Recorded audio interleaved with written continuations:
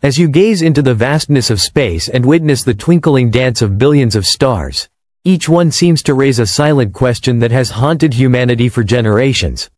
Are we alone in the cosmos? For centuries, people have looked upward with wonder.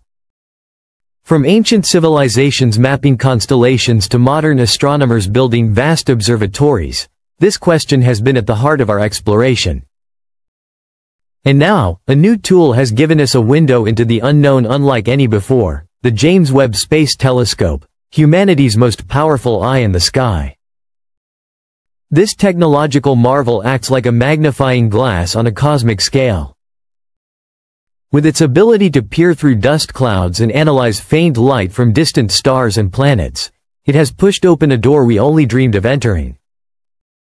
For the first time, we can not only spot exoplanets orbiting other suns, but we can begin to decode their atmospheres, their chemistry, and perhaps even the secrets of life itself. Recently, JWST turned its gaze toward a remarkable target, K2-18b, an enigmatic exoplanet orbiting a dim red dwarf star. What it revealed has sent shockwaves through the scientific community. Initial observations of K2-18b ignited excitement across the world of astronomy. This planet was no ordinary sphere of rock or gas. It carried whispers of something extraordinary. Signs of water vapor were detected, a possible indicator of habitability. But beyond that, another molecule hinted at something even more profound, one that, on Earth, is tied almost exclusively to life itself. Could this distant world be harboring the very building blocks of biology? Could it be the first solid hint of life beyond Earth? These questions transformed K2-18b from just another dot in the cosmos into a frontier of scientific wonder. In this video, we'll journey deep into the mysteries of K2-18b, explore the challenges of studying such a strange world, and uncover what its discoveries might mean for the future of our understanding of life in the universe. K2-18b resides about 120 light-years away in the constellation Leo.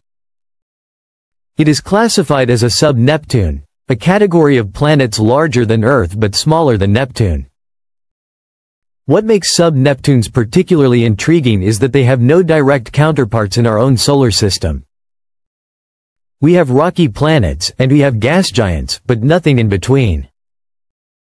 K2-18b, then, is a kind of cosmic hybrid, too massive to be truly Earth-like, but too small to be a typical gas giant. This uniqueness creates a scientific puzzle. When astronomers try to model its interior or predict its surface conditions, they can't simply compare it to Earth, Mars, or Neptune. Instead, they must venture into theoretical territory, creating new categories of planets and exploring what it might mean for such a world to host life. What makes K2-18b even more compelling is its position within the habitable zone of its star, a cool red dwarf named K2-18.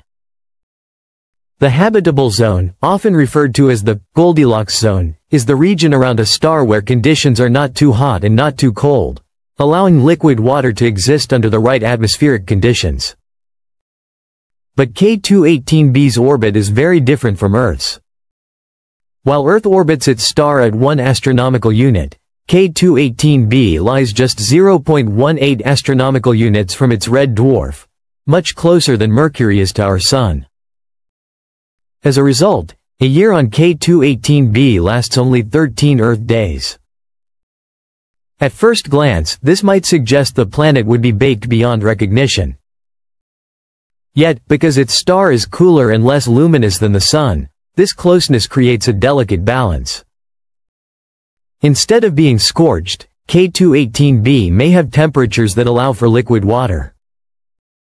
In fact, it was this very balance that allowed JWST to detect water vapor in its atmosphere, one of the first major clues to its potential habitability. The excitement grew with further discoveries. The telescope revealed the presence of methane and carbon dioxide, two molecules that are important both chemically and biologically. Methane, in particular, is intriguing. On Earth, it can be produced through geological processes, but much of it comes from biological activity. Even more interesting is that methane is unstable under stellar radiation. It breaks down quickly. That means if methane is abundant in K2-18b's atmosphere, something must be replenishing it. But the real headline came with the detection of dimethyl sulfide, DMS, a molecule that on Earth is produced almost exclusively by living organisms, particularly tiny microorganisms dwelling in the oceans. The presence of DMS, if confirmed, could be the strongest hint yet of life beyond Earth. Imagine it. A planet orbiting a faint star, cloaked in a thick atmosphere, its surface hidden from our view, yet in its air may drift the fingerprints of alien biology. Of course, scientists remain cautious. Astronomy is full of surprises, and nature has a way of fooling us. Molecules can sometimes be mimicked by unexpected chemical processes. What seems like biology might turn out to be geology or atmospheric chemistry we don't yet understand. That's why these results remain preliminary and require years of follow-up. Still, the implications are enormous. If DMS or any true biosignature is confirmed, it would mark the first time in history we've detected life beyond Earth. Life that evolved independently in another solar system. It would mean that the universe is not silent and empty, but perhaps teeming with biology in forms we have yet to imagine. K2-18b also ties into a fascinating new category of planets proposed by astrophysicist Niku Madhusudan, Hycean worlds. These are water-rich exoplanets enveloped in thick hydrogen atmospheres. Unlike rocky Earth-like planets, Hycean worlds could be much larger, with masses up to 10 times that of Earth. Their atmospheres might trap heat, pushing surface temperatures to around 200 degrees Celsius, far hotter than anything comfortable for humans, but potentially still suitable for microbial life in vast subsurface oceans. What makes Hycean worlds especially intriguing is their potential abundance. Sub-Neptunes are relatively common in the galaxy, and if many of them are Hycean in nature, then life-supporting environments might exist far more frequently than we ever imagined. Instead of looking only for Earth twins, we might discover that life thrives in environments that are stranger, hotter, and wetter than anything we've experienced. Yet, studying these worlds is an incredible challenge.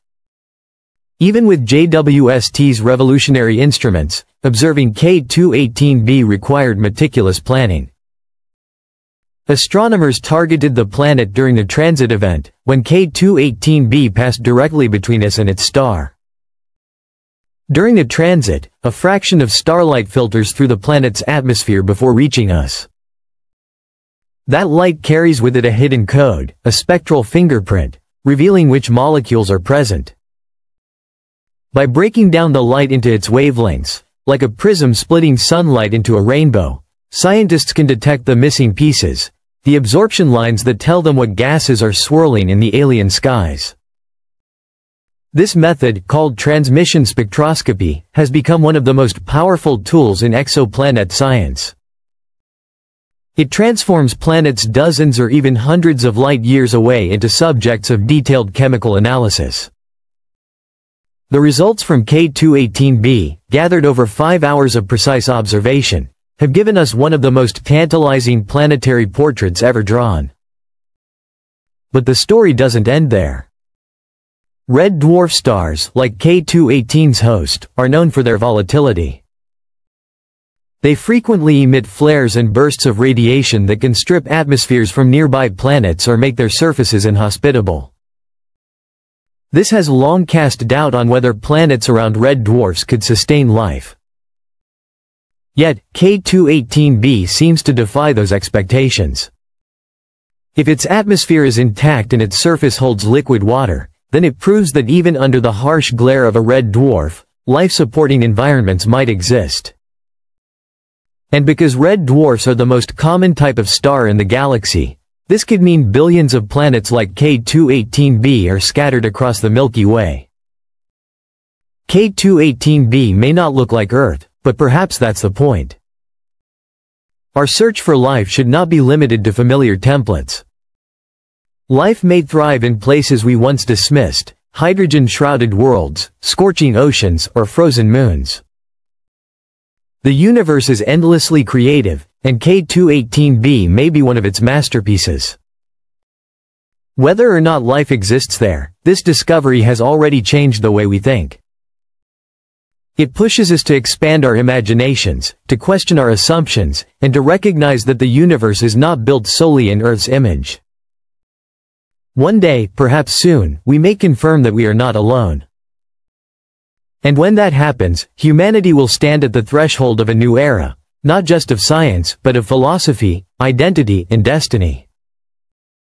K2-18b stands as a beacon of possibility, a reminder that the universe is brimming with worlds waiting to be discovered. If water vapor, methane, and dimethyl sulfide are truly there, then this distant planet could represent the first real sign of alien life. Until then, the James Webb Space Telescope will continue its vigil, capturing light that has traveled across unimaginable distances, whispering secrets of worlds we may one day understand. Let me know what you think in the comments. If you enjoyed this exploration, remember to like, share, and subscribe for more journeys into the unknown. Thank you for watching, and I'll see you in the next video.